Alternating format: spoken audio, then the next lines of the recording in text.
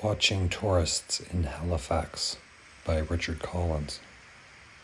I walk out to blue steps, heavy as a bronze icon, Churchill on Spring Garden. Standing by park bench lovers, my blue skin is splintering, powder dry granular layers.